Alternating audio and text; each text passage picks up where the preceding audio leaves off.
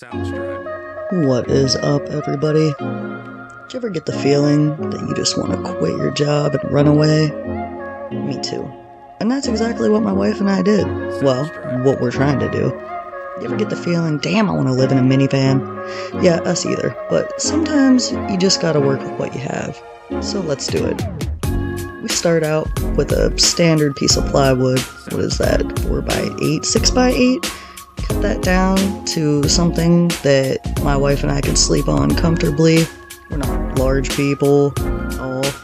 So we went with 4x6. That would be perfect for us. We got some legs in the back. Those are going to be longer than your legs in the front, because I gotta tell you, in these minivans, there is nothing level about them. They are different heights throughout. Oh, there's me. Acting like I'm working. Setting up for the day. All of these materials literally came out of my basement.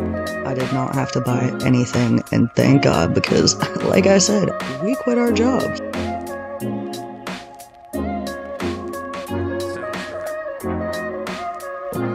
The man in the orange shirt would be my uncle, who is the only one of us two who know how to do anything. I am literally, I will hold things for you, I will run and get things for you, don't know what I'm doing, don't ask me to measure, it will not be accurate.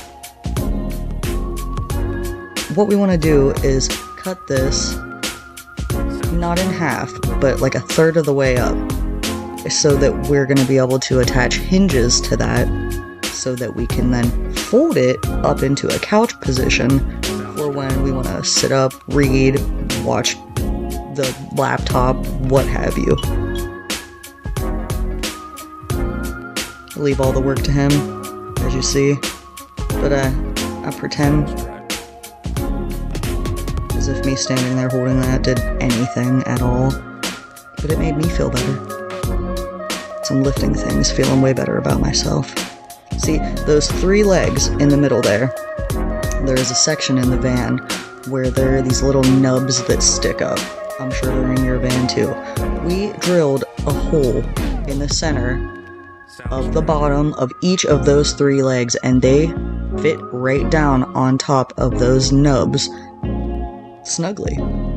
Just for a little extra security, so that thing is not going to be moving around while we're driving. And those two legs in the front up against the driver and passenger seat, those legs are wedged down into holes.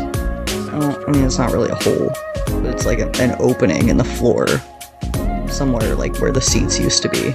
They're obviously not there now. Now, see, we can fold that into a couch. Perfect. Metal blade, the excess screws.